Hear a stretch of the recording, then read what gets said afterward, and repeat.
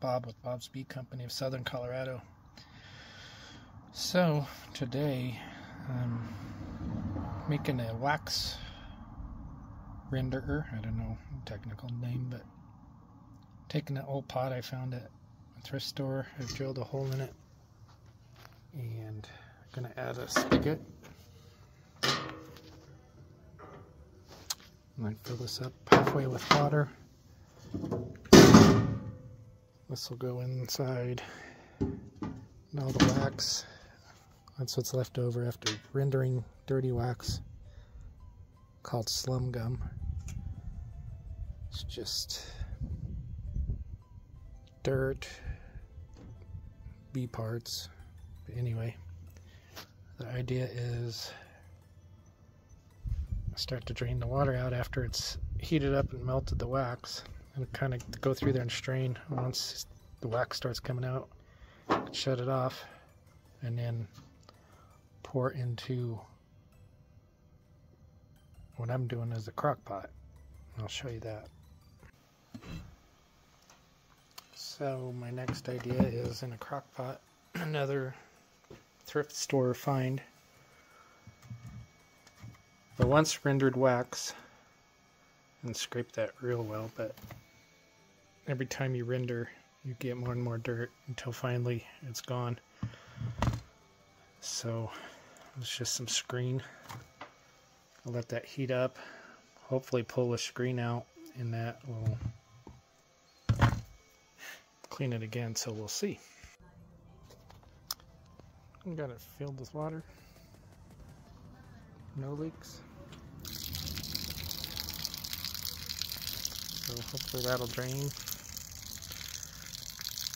And that hot wax starts to come out. Be able to tell, shut it off, and then separate the wax. Just see if it leaks once the heat's put to it. So here's a frame. Take my hive tool.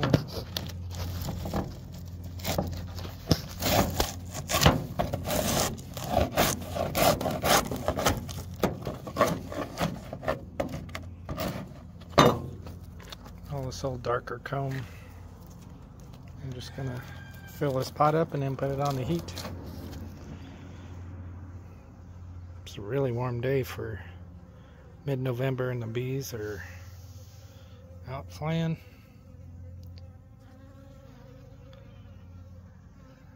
So it's gonna get worse real soon.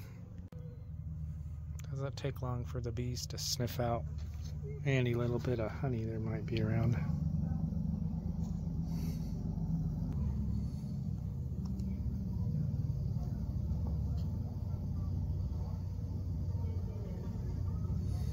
So the wax is cooled. Pretty good chunk.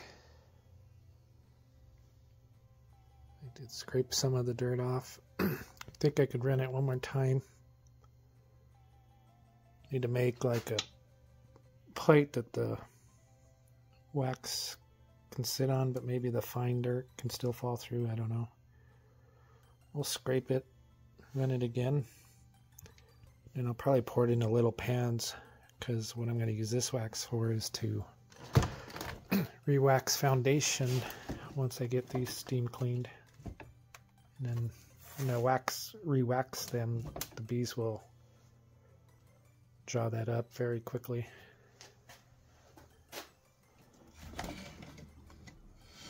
Well, just a fun video on that aspect of beekeeping.